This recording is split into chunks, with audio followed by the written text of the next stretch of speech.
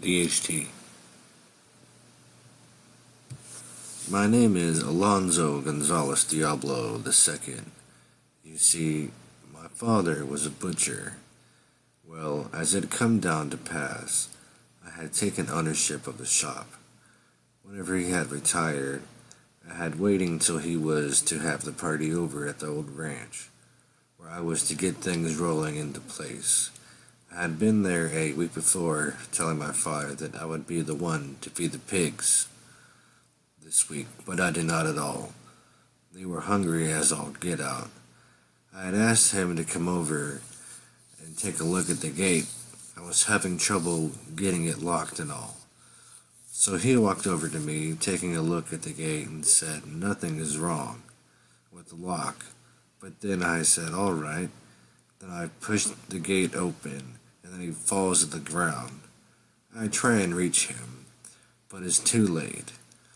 They were hungry. They were eating him within 10 minutes. It was something. I had vomited in the process. Then I had tried to run over to the party, crying, "It's horrible. My father, he was just eaten by his own pigs, all 26 of them. I had tried to pull him over, but you see, they had already bitten off 2 of my fingers." So they called the cops. They showed up to take me in, because it was worth it. The payout of the old man's insurance company, $1.2 million on the contract. And who had happened to be there? The one to get all the money? It was all Alonzo.